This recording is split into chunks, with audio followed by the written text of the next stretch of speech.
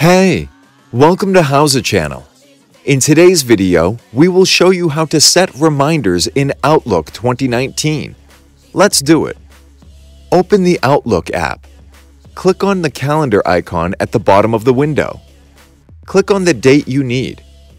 Click on New Appointment at the top left corner of the window. Enter a subject. Go to the Options block at the top of the window. Set a reminder time. Another way is to use Recurrence. Click on it. Set the start and the end time. Set the duration. Set the recurrence pattern. It can be daily, weekly, monthly, and yearly. Let's do weekly. You can see how often it will recur and on what day. Click OK when you're done. Click on Save and Done at the top left corner of the window. Thanks for watching the video. Please like it and let us know if you use any of our tips and tricks. Subscribe to our channel.